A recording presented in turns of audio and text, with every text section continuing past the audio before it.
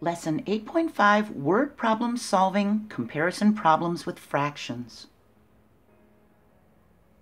We can use the strategy, draw a diagram to solve comparison problems that involve fractions by drawing bar models.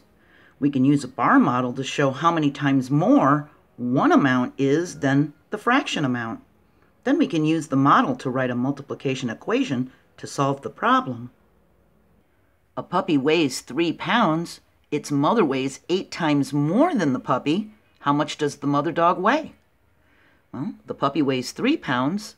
The mother weighs 8 times more. We do 3 times 8, which is equal to 24 pounds. We know the mother dog weighs 24 pounds.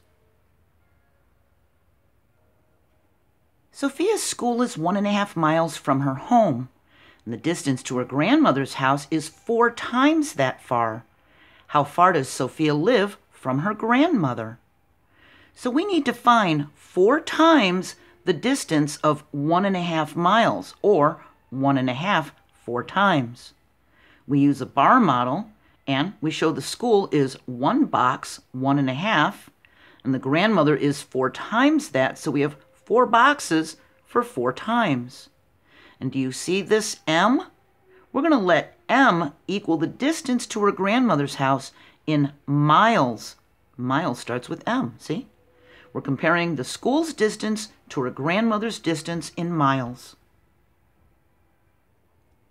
We can write an equation that equals M for miles. M is equal to 4 times 1.5. And to multiply a whole number by a mixed number, we rename the mixed number as a fraction greater than 1. We do 1 times the denominator 2 plus the numerator 1. That's going to give us 3 halves. We learned how to do this in the last few videos. Now we multiply 4 times 3 halves by multiplying the 4 to the numerator 3. We write it over that denominator 2. We get 12 halves. And then we use division to write the answer in simplest form. 12 divided by 2 is equal to 6. We know M is equal to 6 miles. We know Sophia lives 6 miles from her grandmother. And we also know the answer makes sense and is reasonable because this 6 is greater than this factor 4, the whole number. We also learned that when we multiply a number by a mixed number, the product will be greater than the whole number.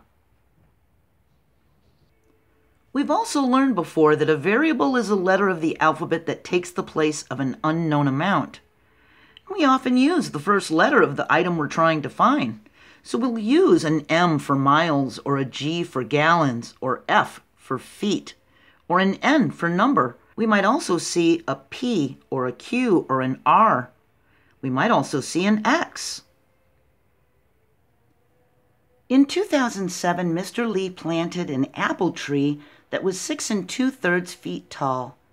In 2019, it grew to be 3 times that height. How tall was the apple tree in 2019? So we think we need to find 3 times 6 2/3, or 6 2/3 3 times. We use a bar model to show that it was 6 2/3 feet in 2007, and we use 3 boxes in our bar model for 3 times for 2019. And these 3 boxes are going to equal the height in feet in 2019. And we're comparing the tree's height in 2007 to its height in 2019. We can write an equation that equals h, the height in feet. H is equal to 3 times 6 2/3. To multiply these, we rename the 6 2/3 as a fraction greater than 1. We do 6 times the denominator 3, that's 18. We add the 2 numerator, and we get 20. We write it over that 3 denominator, we have 20/3. And 3 times 20/3 is 3 times 20, this 3 times the numerator, over that 3 denominator, we get 60/3. We use division to write the fraction in simplest form. We think 60 divided by 3 is equal to 20. It's 20 feet tall in 2019. And there are several ways to show multiplication in an equation. We've been using this big X for 3 times 4. Well, sometimes a letter X is used as a variable to take the place as an unknown amount. This big X means multiply. If you see the X written like this, it's a variable.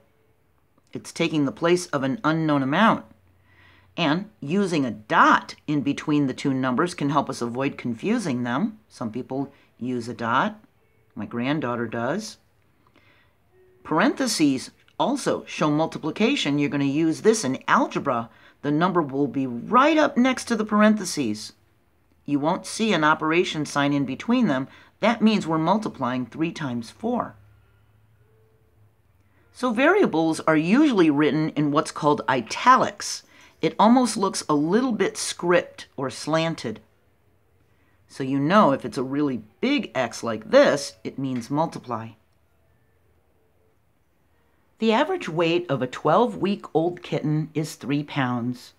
The average weight of an adult female cat is 3 1/3 times that weight.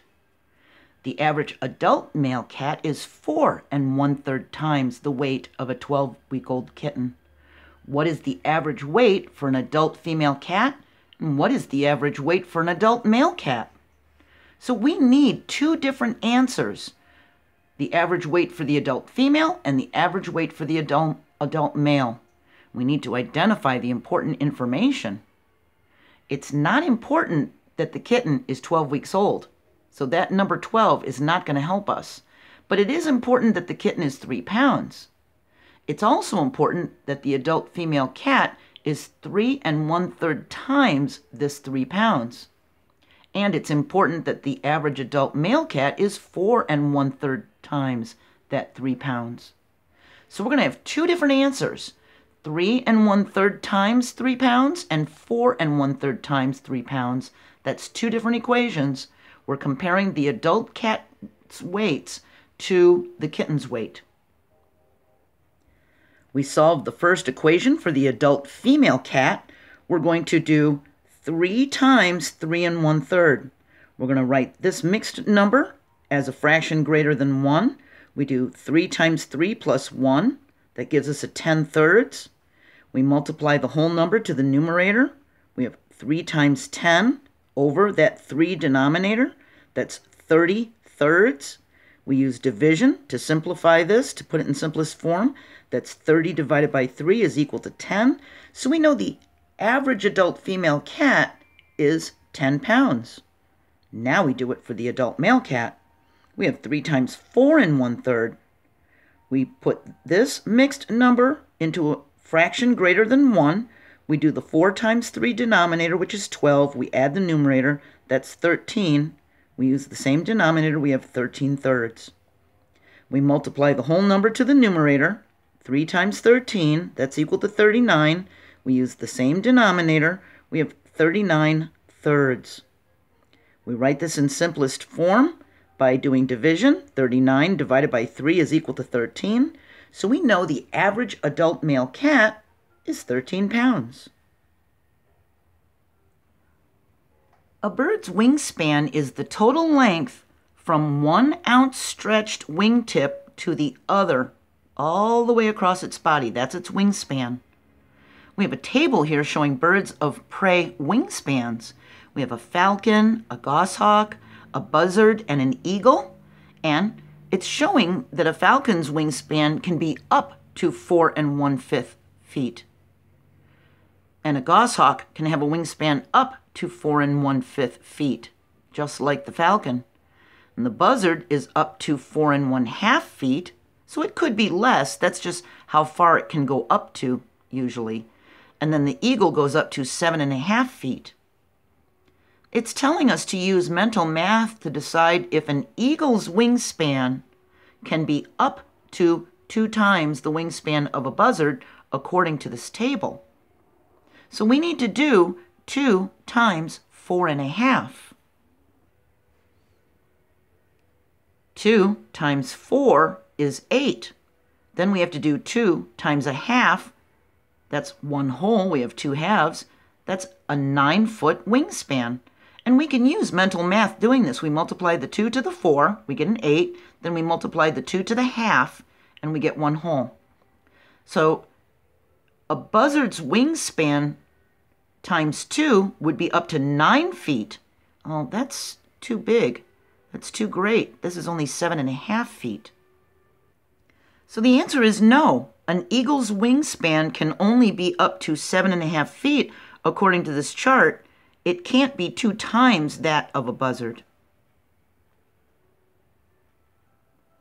Now let's do some higher order thinking skills. We know that fractions with the same numerator and denominator are equal to 1 whole. Well, when we multiply a fraction or mixed number by a whole number that is the same as the denominator, the product will be a whole number. When we multiply a fraction or mixed number by a whole number that's the same as the denominator, see we have a 2 and the denominator is a 2, then we know the product's going to be a whole number. Let's see how this worked. We would do 2 times 4, that's 8. Then we would do 2 times this half. Well, that's 2 halves. We have an 8 plus 1, that's equal to 9. And this numerator 2 is a multiple of this denominator 2, so it divides evenly. We have a whole number. Let's try that again. Now we have 3 times 5 2/3. Look, we have a 3 here and a 3 here. We know the answer is going to be a whole number because that's a 3, and in the mixed number, the denominator is a 3. We start by doing the 3 times 5. That's 15. Then we do 3 times the 2/3. We multiply the 3 to the numerator 2. That's 6/3. And 6 divided by 3 is 2. It's like a 3/3 plus 3/3. That's equal to 2. And this numerator 6 is a multiple of that denominator 3, so we know it divides evenly. Our answer is 15 plus 2. It's 17. We have a whole number. Now look, we have a 4 here, and we have a denominator 4 here. We have 4 times 2 3/4. And because that's a 4 in the whole number, and that's a 4 in the denominator, we know our answer is going to be a whole number. The product will be a whole number. We do the 4 times 2 first. That's going to give us an 8. Then we do 4 times 3/4. We multiply the 4 to the 3 numerator. We get 12/4. We divide, to put this in simplest form, 12 divided by 4 is a 3. So we're adding 8 plus 3, and that's 11. We have a whole number. This 12 numerator is a multiple of this 4 denominator, so we know it divides evenly. Try it again. We have a 5 here and a 5 in the denominator of the mixed number. We know this is going to equal a whole number. We do the 5 times 3, which is 15. Then we do the 5 times 2/5. We multiply the 5 to the 2 numerator and get a 10. That's 10/5. And we divide this to put it in simplest form. 10 divided by 5, that's a 2. We have 15 plus 2. That's a 17. This 10 numerator is a multiple of that 5 denominator, and it divides evenly. So when this whole number is the same as the denominator of the fraction or mixed number, we know our answer is going to be a whole number. So will the product be a whole number or a mixed number? We need to circle the correct answer. Whole number or mixed number. Here we've got 4 times 2 3/5. Now look at this 4 and look at the denominator in the mixed number. We think when we get to the part where we're multiplying the 4 times the 3/5, we're going to multiply the 4 to the numerator 3 and get a 12. That's going to give us 12/5. And is 12 a multiple of 5? Will it divide evenly? No, it won't. So we're not going to have a whole number. This 4 is not the same as the denominator here. So we're going to have a mixed number for our product. Now look at this one. Is the product going to be a whole number or mixed number? We have 3 times 1 2/3. We see we have a 3 here and a 3 in the denominator. And we think when we get to the part where we're multiplying the 3 to the 2/3, we're going to multiply the 3 to the numerator 2 and get a 6/3. Is 6 a multiple of 3? Yes, it is. Will it divide evenly? Yes. Because this is a 3 and that denominator is a 3, we know our answer is going to be a whole number. And knowing how this works will help you check your answers quickly. If you see that this is a 3 and that's a 3 and your product is a mixed number, you know you made a math error and you need to go back and check your work. This is the last lesson for Chapter 8 for multiplying fractions by whole numbers. We're going to move on to Chapter 9 now, and we're going to talk about how fractions and decimals are related. And I hope you have a really good day, and I'll see you there. Bye.